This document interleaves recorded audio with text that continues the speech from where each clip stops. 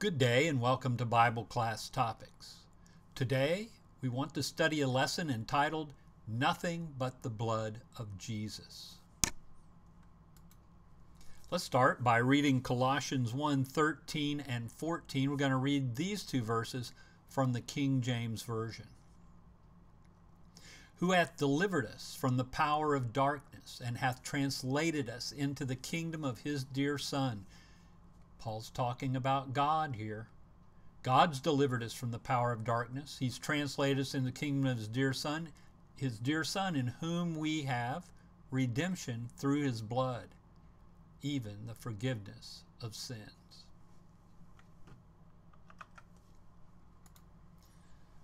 Sin is real. It's the most terrible reality known to man. Experience, history, and the Bible verify this truth.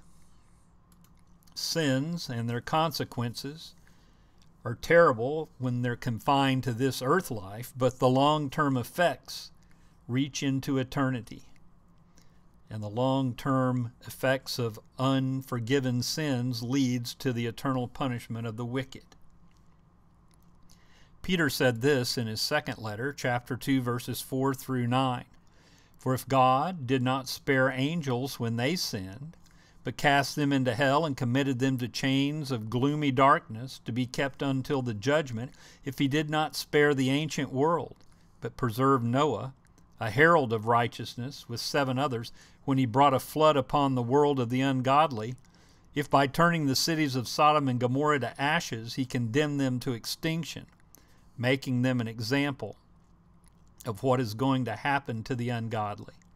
And if he rescued righteous Lot, greatly distressed by the sensual conduct of the wicked, for as that righteous man lived among them day after day, he was tormenting his righteous soul over their lawless deeds that he saw and heard. Then the Lord knows how to rescue the godly from trials and to keep the unrighteous under punishment until the day of judgment, especially those who indulge in the lust of defiling passion and despise authority. Then in Revelation 21, verse 8, as the revelation is coming to a close, we hear this: But as for the cowardly, the faithless, the detestable, as for murderers, the sexually immoral, sorcerers, idolaters, and all liars, their portion will be in the lake that burns with fire and with sulfur, which is the second death. We entitled our lesson, Nothing But the Blood of Jesus, and right away I am reminded of the hymn written in 1876 by Robert Lowry entitled, Nothing But the Blood of Jesus. Let me read 4 of the verses of that hymn and the chorus. What can wash away my sins? Nothing but the blood of Jesus. What can make me whole again? Nothing but the blood of Jesus. For my portion this I see, for my cleansing this my plea. Nothing but the blood of Jesus. Nothing can for sin atone, naught of good that I have done. Nothing but the blood of Jesus. This is all my hope and peace. This is all my righteousness. Nothing but the blood of Jesus. Oh, precious is the flow that makes me white as snow. No other fount I know. Nothing but the blood of Jesus. I'll put the lyrics to this hymn in the description below. We want to talk then about 3 topics in today's lesson: sin and blood from the beginning.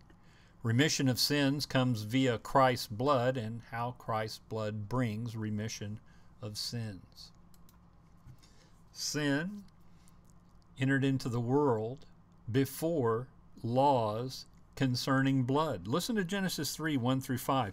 Now the serpent was more crafty than any other beast of the field that the Lord God had made. He said to the woman, Did God actually say, You shall not eat of any tree in the garden?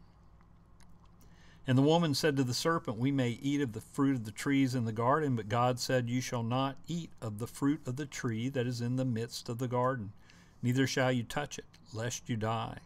But the serpent said to the woman, You will not surely die, for God knows that when you eat of it, your eyes will be opened, and you will be like God, knowing good and evil.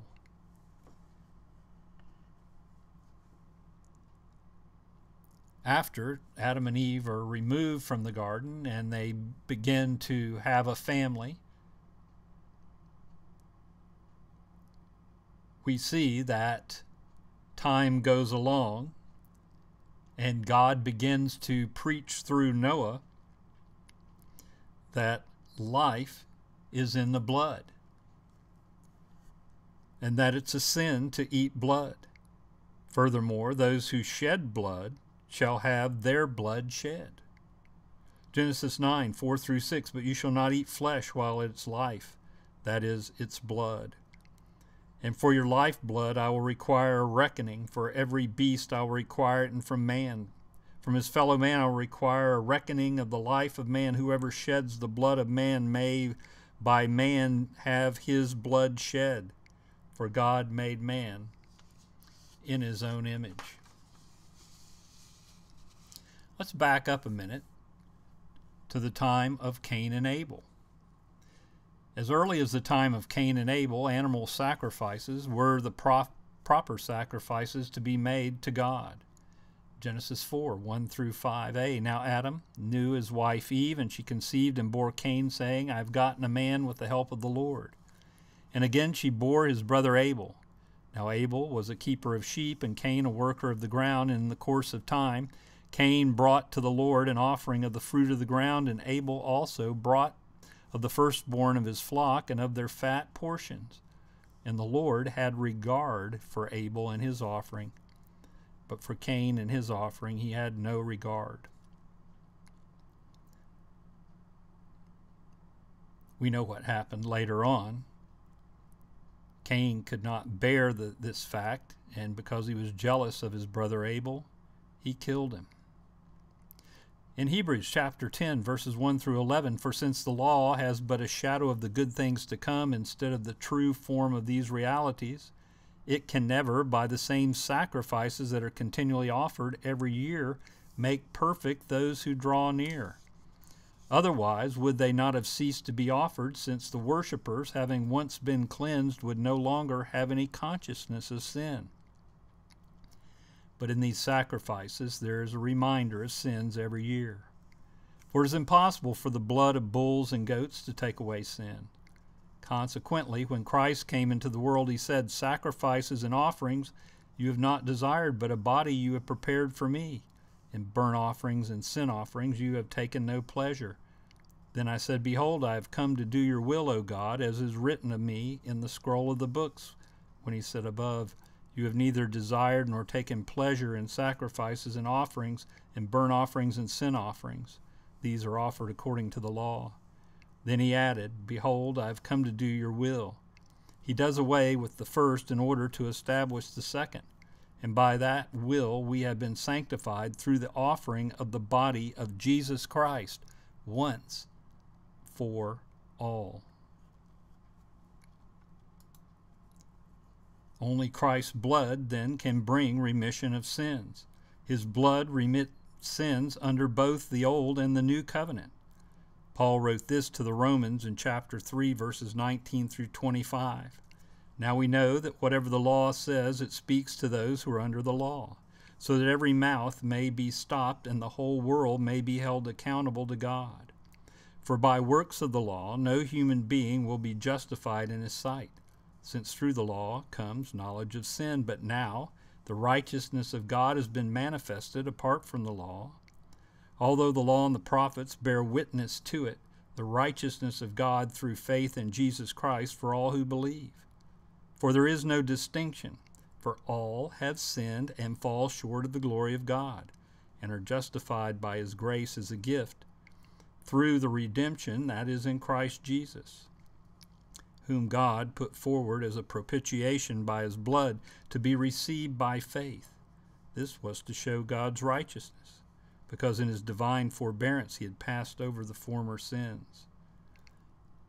In Acts 2 and verse 38, when Peter was preaching and the congregation asked him what should they do to be saved, Peter said, repent and be baptized every one of you in the name of Jesus Christ for the forgiveness of your sins, and you will receive the gift of the Holy Spirit. John wrote this in his first letter, chapter 1, verse 7, but if we walk in the light, as he is in the light, we have fellowship with one another, and the blood of Jesus, his Son, cleanses us from all sins. So here we've already begun a contrast between animal blood versus Christ's blood. Let's read a few more passages. Back to Hebrews chapter 9, this time verse 13 through 15. For if the blood of goats and bulls and the sprinkling of defiled persons with the ashes of a heifer sanctify for the purification of the flesh, how much more will the blood of Christ, who through the eternal Spirit offered himself without blemish to God, purifying our conscience from dead works to serve the living God. Therefore, he is the mediator of a new covenant, so that those who are called may receive the promised eternal inheritance, since a death has occurred that redeems them from the transgression committed under the first covenant. Then in chapter 10, verse 4, for it is impossible for the blood of bulls and goats to take away sins, as we've already read earlier. Matthew 26:28, Jesus said, for this is my blood of the covenant, which is poured out for many for the forgiveness of sins. And Paul in Ephesians chapter 1, verse 7, in him we have redemption through his blood, the forgiveness of our trespasses, according to the riches of his grace. If you'd be interested in studying the book of Hebrews further, or the book of Romans, I have playlists for both of those books here on the channel. You can click below and go to the channel homepage and then click on playlist and find those playlists available.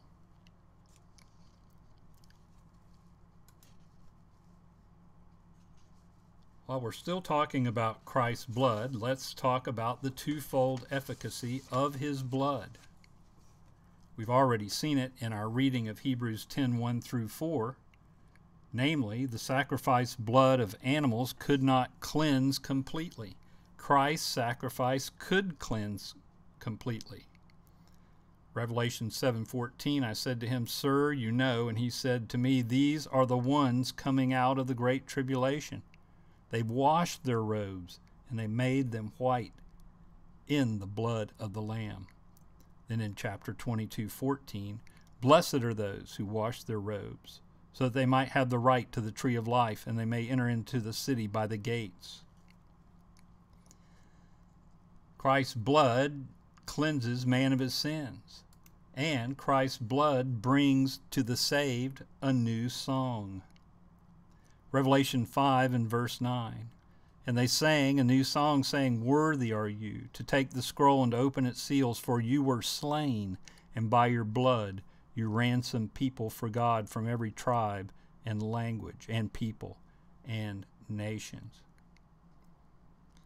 In the Old Testament, the prophet Zechariah, chapter 13, verse 1, said, on that day there shall be a fountain opened for the house of David and the inhabitants of Jerusalem, to cleanse them from their sins and uncleanness. And this reminds me of another hymn. There is a fountain filled with blood, written by William Cowper in 1771 and published in 1771. I'll share 3 of the verses with you here and place the lyrics to the hymn in the description below.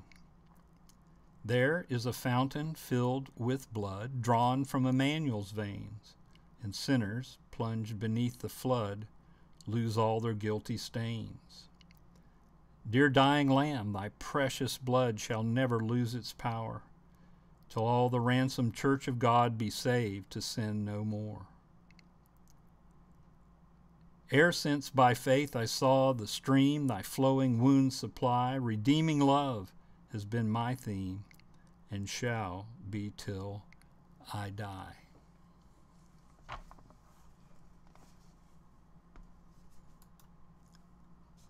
How Christ's blood then brings remission of sins. Number one, we as sinners must walk in humble obedience to God's will. Back to Hebrews chapter 12, verse 22 through 24. But you have come to Mount Zion and to the city of the living God, the heavenly Jerusalem, and to innumerable angels in the festal gathering, and to the assembly of the firstborn who are rolled in heaven, and to God, the judge of all, and to the spirits of the righteous made perfect, and to Jesus, the mediator of a new covenant, and to the sprinkled blood that speaks a better word than the blood of Abel. I'll call your attention back to 1 John 1:7, which we read a moment ago. If we walk humbly in obedience to God's will, humble obedience to God's will, this is how we can gain and maintain reconciliation with God and be considered His people. If we are His people, then we have fellowship with God. And fellowship then is conditional on us keeping His commands, or else be branded a liar by God. Back to 1 John, this time chapter 2, verses 4, 5, and 6. Whoever says, I know Him, but does not keep His commandments is a liar, and the truth is not in him. But whoever keeps His word, in him truly the love of God is perfected. By this we may know that we are in Him. Whoever says he abides in Him ought to walk in the same way in which He walked. As we often say in this channel, and there's the hymn of the same name, footsteps of Jesus. We need to walk in His footsteps. We must be fully obedient from a pure heart.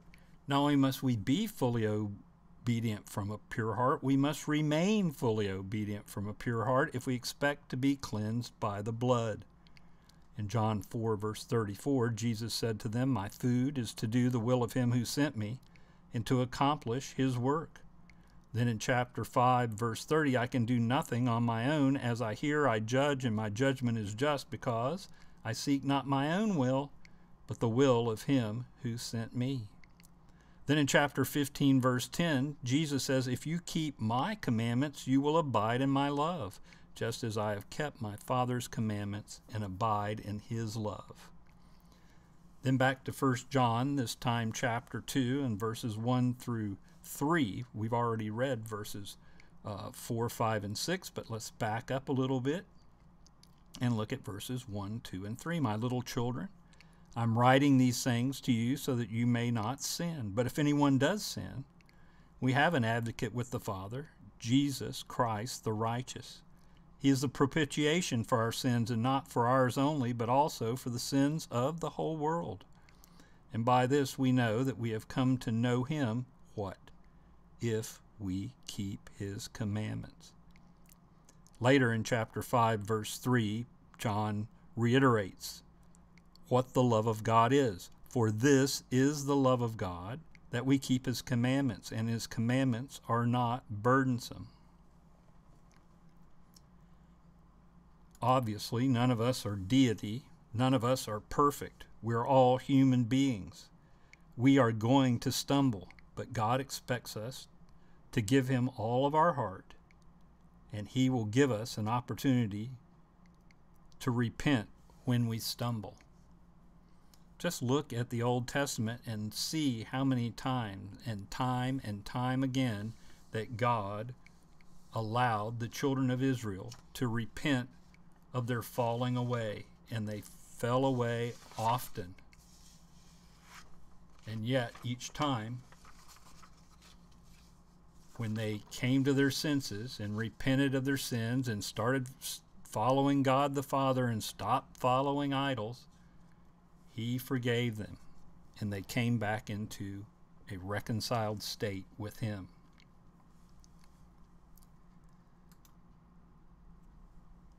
Sin brought all the evil and all the suffering to man. Not only physical suffering, but also spiritual suffering, as well as physical death and spiritual death.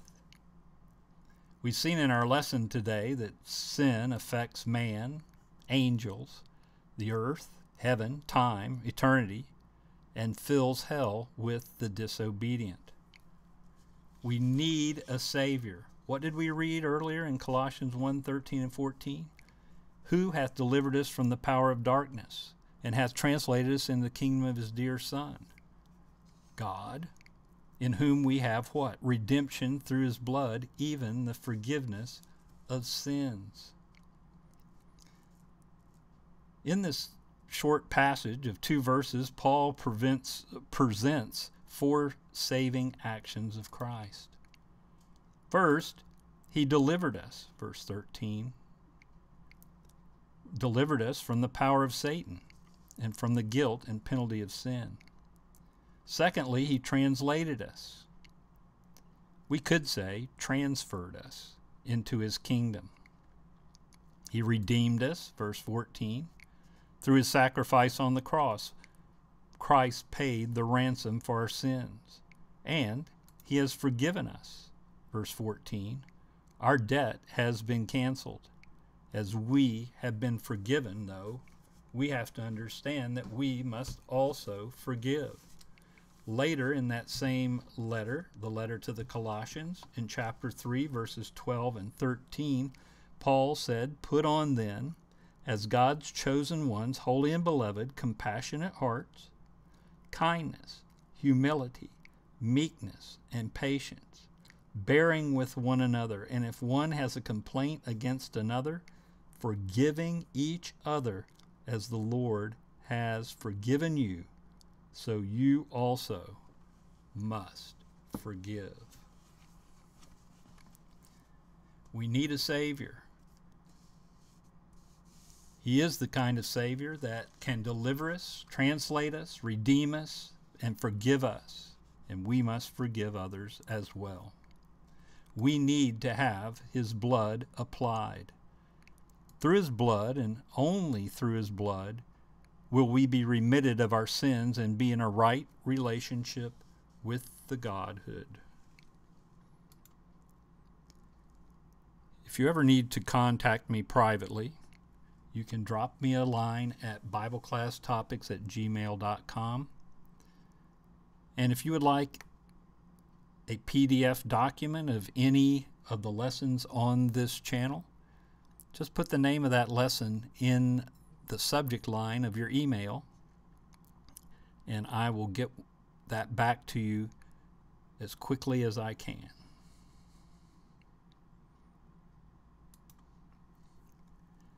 The sermon today was taken from an outline I found in the book The Sermons of R.C. White, page 85.